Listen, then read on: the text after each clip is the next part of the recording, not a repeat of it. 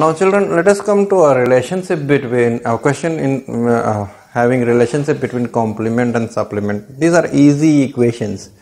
You know, it is telling find an angle whose complement is 1/4 of its supplement. So let the angle be x.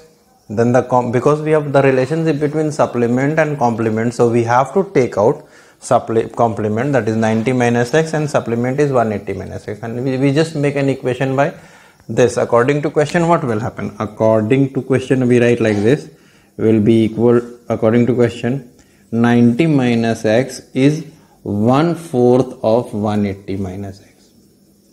Now here it is easy.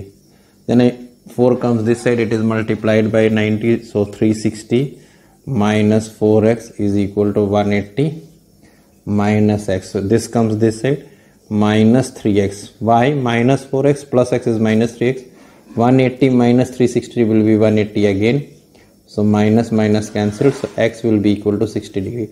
So now let us verify. The angle is 60. The angle is 60. So its complement will be 30. And its supplement will be 120. So the complement is 1/4 of the supplement. So we get this answer.